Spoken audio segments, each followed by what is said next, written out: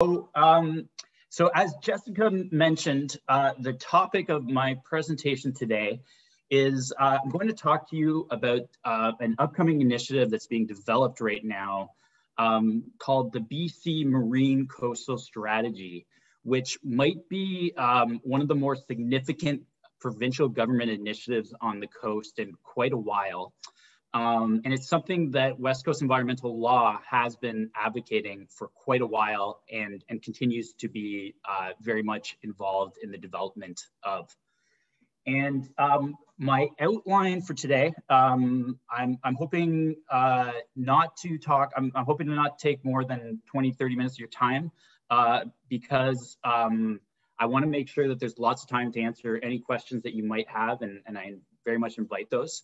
But what I want to talk about today is, first of all, I'm going to talk about why we need a coastal marine strategy in British Columbia, what's missing and what this can do. And then I'm going to go into what this coastal strategy could achieve and could change here in British Columbia. And then after that, I hope there will be lots of time to answer any questions that you might have.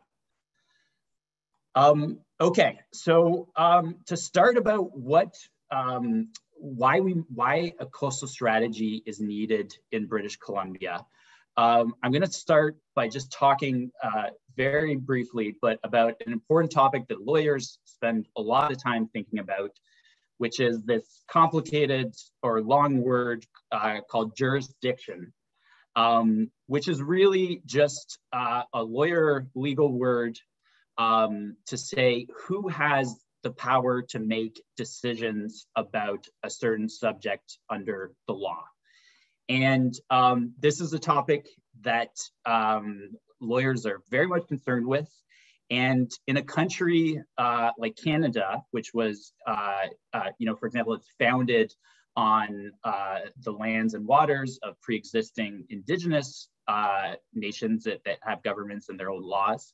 And in a country that's federal or a federation. So we have provincial governments in Canada and we have federal governments in Canada. In that type of situation, I think it's not lost on anyone, but the idea of who has jurisdiction and who makes decisions about certain things can often be very complicated in Canada. And there's a whole body of law just on these topics. And that complication about jurisdiction is certainly the case as well when we talk about coastal or marine areas in Canada. And so what I've got right here is just a graphic.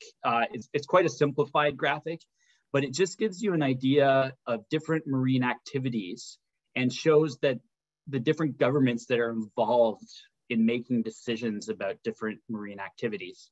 So just to give you an example, you can see in the third row here, you have aquaculture. And so when you talk about aquaculture, this is something where, Indigenous nations probably have Indigenous laws about where and how aquaculture should happen in their lands and territories. And on top of that, you have constitutional rights.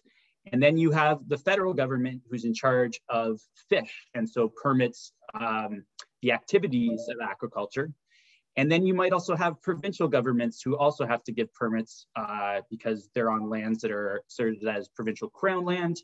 And on top of that, you might have local governments involved. And so you'll have a number of different decision makers who have some authority over these decisions. But the one thing that's really missing and is a real concern in our ocean management is the coordination of all of those governments and all of those decision makers. And so this is leading to a lot of problems in our coastal management. What we have is we have a lot of different governments that are involved or not properly involved in decision making and are not necessarily coordinated between each other. And we even have that within, for example, our provincial government. So our provincial government has several different ministries and departments who are in charge of making decisions on the coast. For example, the Ministry of the Environment, the Ministry of Agriculture, and the Ministry of Forests and Rural Development. And all of these different actors aren't necessarily coordinated or making decisions all together in concert. And that's leading to a lot of problems on our coast that we hear a lot when we talk to folks around the coast. So just to give you some examples, we often talk to folks who are very much worried about styrofoam and plastic pollution in our waters. And they approach governments. And for example, they'll approach the provincial government to address it, and they'll be told, well, this is a federal issue. Or they'll talk to their local government and they'll say, we can't do anything about this. You know, this is a different order of government that's involved. And that problem is especially concerning when we hear it also from Indigenous nations, you know, who have constitutional rights and title in these areas. So we've talked to Indigenous nations who are very much concerned about shellfish aquaculture and getting edible shellfish in their territories, and they're getting, you know, told to talk to this one order of government or to this other one, and they're not properly involved in those decisions. And so we have a lot of these problems on our coast right now that we sometimes refer to as cumulative effects problems, where a bunch of different decision makers are making decisions or permitting activities that are leading to these kinds of problems that are affecting everyone, with no one looking at the bigger picture. And this is exactly what a coastal strategy is meant to try to address. So before I get to that, so what I want to say is this is something that West Coast has been concerned about for a long time. And in 2019, we began a campaign in coordination with the Canadian Parks and Wilderness Society to advocate for the need for a coastal strategy in British Columbia. And we started this campaign with a website, and we've called this initiative the Blueprint for the Coast. And for the last couple of years, we've been talking to a lot of decision makers and folks around the province about the need for this kind of strategy to coordinate our decision making. And we had a significant milestone achieved in our campaign in 2000 after the provincial election, when the newly elected provincial government under Premier Horgan committed to a coastal strategy in the mandate letters of five of its cabinet ministers. And so you can see the commitment there on your screen. The province is committed to developing a new provincial coastal marine strategy in partnership with First Nations and federal and local governments. And a couple things I want to say about this. The first thing is, as you can see, this commitment made its way into 5 different cabinet minister letters. So you had cabinet ministers in the Minister of Environment, the Minister of Agriculture, and in what we call Flynn Road, or the Ministry of Forests. And it can really shows you how spread out already coastal management decisions are within our government. And the other thing I want to point out is that slightly disappointed that the government didn't go with our term Blueprint for the Coast, but they decided to call this a coastal marine strategy. And I just want to point to the significance of that. From what I understand from the provincial government, is that they want this strategy to be addressed and to change management of 2 areas in particular. So you had your coastal shoreline areas. And then the reason they added the word marine was to say, but we also want the strategy to be about dealing with more offshore areas as well. So they're referring to those as the marine part of the coastal marine strategy. So this was a big milestone for this campaign. It's something that has been talked about for a long time, and to finally get the government to commit to this was really huge and very exciting for us. And before I go on to the next part, which is I want to talk about what we can achieve and what we've seen possible in other places in the world under a coastal strategy, I'm just going to give you a quick kind of overview of the timeline right now for this process. None of this is written in stone, but this is what we understand is going to be happening. So right now, in keeping with the government's commitment to co-creating the strategy with Indigenous nations, the province is reaching out and engaging with Indigenous nations on the coast. And what they are doing this year and what their goal is to draft a kind of intentions paper of what this coastal strategy is going to look like. And it's quite exciting that the province is doing this in partnership with Indigenous nations. It's a great step forward and a way of doing things. When that intentions paper is drafted, we understand that the next step would be to open that intentions paper up to broader public engagement. And the idea is that we would have a coastal strategy and start implementing it in 2023 and perhaps in 2024 as well. And when I talk about implementation, what I kind of mean is the coastal strategy is going to be revamping how coastal management happens in BC. And so that's going to need, not just probably rearrangement of the decision makers who make these decisions, but also a law or perhaps different pieces of law to support that coastal strategy. And that's what I'm going to talk about now is kind of the things that we can accomplish with this coastal strategy. So you may be surprised to know, well, first of all, I don't think you'll be surprised to know, but this idea that I've kind of presented to you that coastal management in BC is not very well coordinated and is spread out between a number of different governments. That's not something that's necessarily unique to British Columbia. There are a lot of other places around the world and in North America where there are different governments that are involved in coastal management. And it's something that those places have been able to address. And how they've done it is through creating a coastal strategy.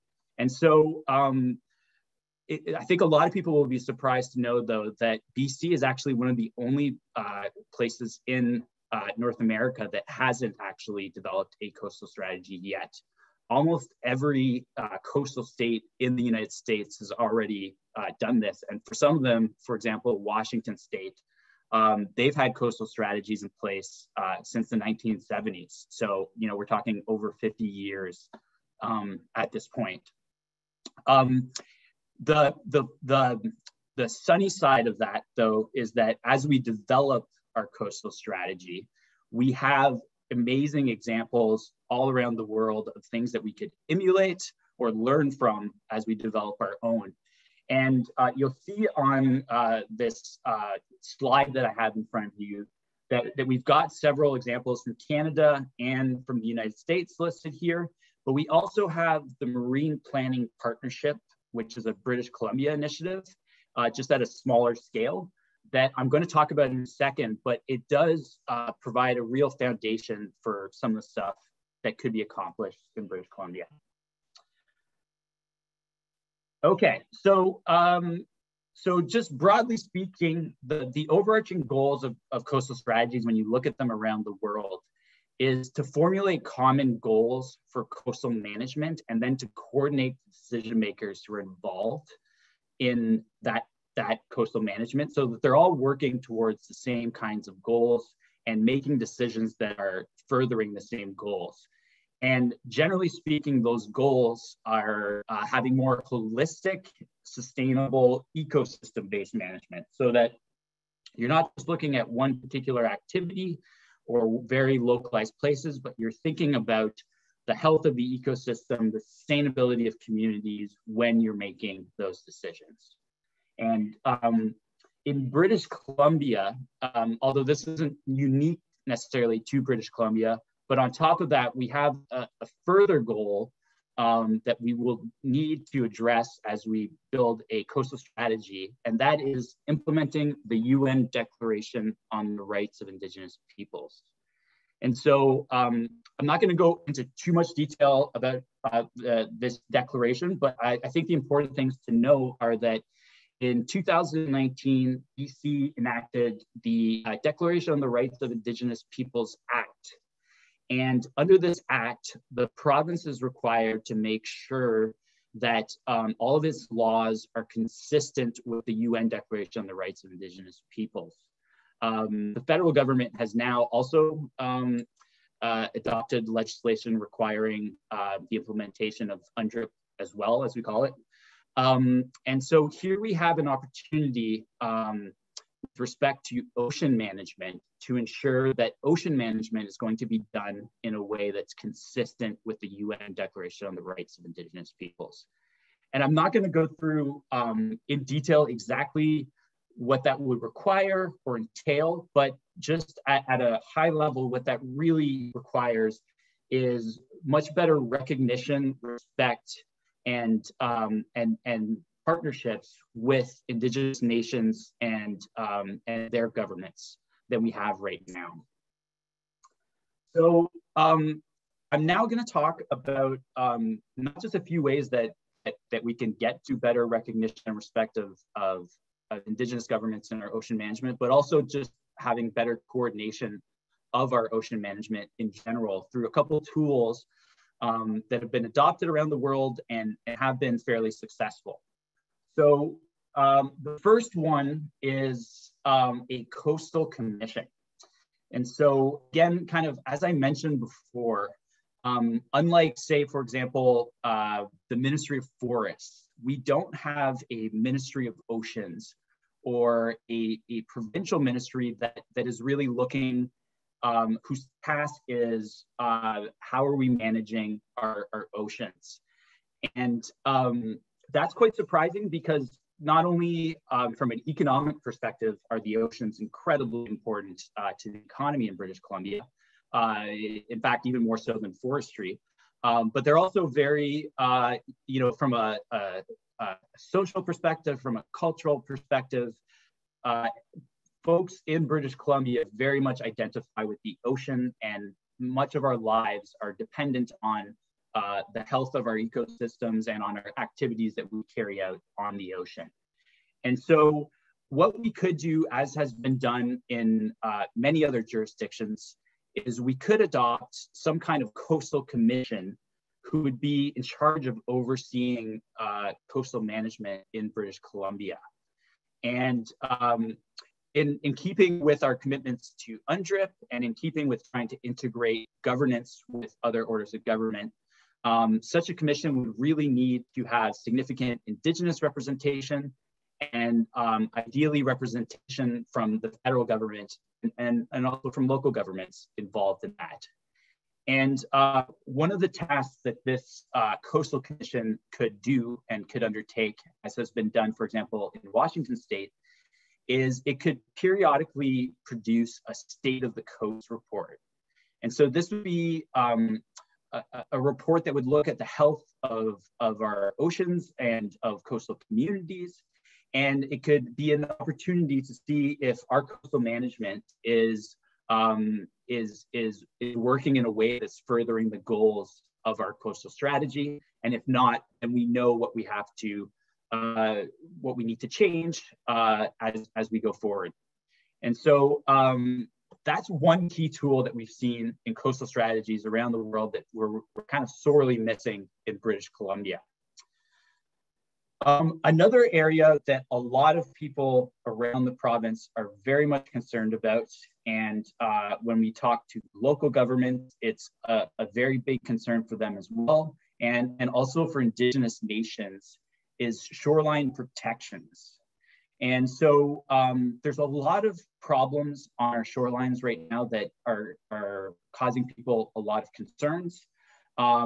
Some things are, for example, people are very much concerned about the impacts of climate change, and as they get more severe sea level rise, increased storms and flooding, and are very much concerned that we are not prepared for those impacts for our coastal communities and for our coastal ecosystems. Another thing that we hear a lot from folks is about shoreline development and the hardening of our shorelines. And so what I mean by hardening, I mean the building of things like seawalls and piers and things that interrupt the natural cycles of our shoreline ecosystems. This is happening more and more along our coasts and is having significant impacts on shoreline ecosystems, on things like forage fish beaches, which are really kind of integral to ocean ecosystems. We're also seeing things like lots of plastic and styrofoam from docks and a lot of other problems on our shorelines. And this is something that has been kind of a core component of coastal strategies around the world, is creating a Shoreline Protection Act. And Nova Scotia just did this. They adopted a Shoreline Protection Act in 2019. And we also have great examples to the south of us. For example, Washington has had a Shoreline Protection Act since the 1970s. And we even have examples here in British Columbia for our freshwater shorelines, where we have a riparian areas regulation that kind of creates protections and regulations about developments in freshwater shorelines. But we don't have that kind of regime for our saltwater shorelines. And so without that, we have a number of different local governments who have kind of created plans as best as they can, but they're not necessarily coordinated or well supported by the province. And so we can follow a model like, for example, Nova Scotia and Washington, where we could designate a shoreline protection area and create a law to protect it. And then, as is done in Washington State, you can have coordination between the governments involved on creating plans for those areas to ensure that A, we're ready for climate change impacts, and to protect the natural shoreline ecosystems that are so important to us and to nature. And the third tool and the last tool I'm going to talk about that is a key component of many coastal strategies and should be supported here in British Columbia is marine plans. And this is where I'm going to talk about what I mentioned earlier, but in the north of our province, there's a really exciting initiative going on right now that's been in place since 2015 called the Marine Planning Partnership for the North Pacific Coast. And what it is a partnership between the provincial government and Indigenous nations. And they've created marine spatial plans for 4 areas in northern British Columbia. So for Haida Gwaii, for the northern coast, for the central coast, and for northern Vancouver Island. And the plans go roughly down to around Campbell River on Vancouver Island. And so under these plans, they're called marine spatial plans. And so they're a bit like zoning plans for a city, in that under these plans, they will indicate areas where certain activities can happen, areas where activities shouldn't happen, and then areas where very important ecological areas that shouldn't be disturbed. They've also set up monitoring programs for these areas, so they're aware of the health of their ecosystems and of their communities and how these plans are working. However, there are some concerns with kind of the future of these plans, and I'll just name 2, but one in particular is these plans are not, there isn't a law, a provincial law in place right now that requires that these plans be followed by provincial decision makers. And that these plans are recognized in provincial law. Another concern is that there's no dedicated long-term funding from the province to make sure that these marine plans are going to be successful in the future and continue to be able to operate the programs that they're doing. And so those concerns obviously, would come to the forefront if we had a government suddenly that was not interested in supporting these plans. Without a law and dedicated funding, it would be easier to disregard these plans and all the great work that's been done under them. The other concern, of course, is that these plans extend down to Campbell River, but we have areas down in the south that don't benefit from similar marine plans. And again, we could use more support to make sure that we have plans in that area. And right now is actually a great time for the province to be interested in marine plans, because the Department of Fisheries and Oceans has received a mandate and funding to start developing plans in the southern part of British Columbia as well. And so under a coastal strategy, some of the things that we could do are we could have a commission that supports the creation of these kinds of marine plans. We could dedicate long-term funding to make sure that these plans are successful and are working. And we could have a law, as they do in Washington State, that requires that these plans are followed and that decision makers abide by these plans. Okay, so I tried to just give you, I know that's a lot of information, and so I very much appreciate any questions at the end of this on any of this, but I'm trying to just give you kind of high level idea of what this coastal strategy can accomplish and how it can change our ocean management, really with the goal that we have sustainable, healthy ecosystems on our coast for generations to come. I think coastal strategy is going to be a hugely important piece of that. Before I go, I just want to point out a couple other things that the Marine program has been working on or has done. And one of them is last year we put out a guide to coastal and ocean protection law in British Columbia, which is kind of it's an exciting textbook about ocean law in British Columbia. And it's really the only kind of reference like this of its kind and of its scope. And it's something that we were very excited about at West Coast Environmental Law and been working on for a long time.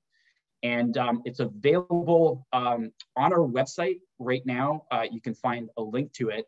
And the exciting news for us is that we are currently working with the University of British Columbia Press to have this guide published by UBC Press as well. So we will have physical copies of this guide in the near future as well.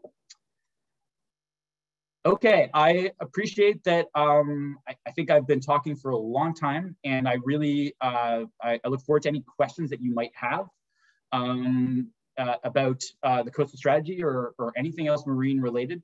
But yeah, thank you again for taking the time today, and thank you for supporting us. We very, very much appreciate having that support and being able to do this important work.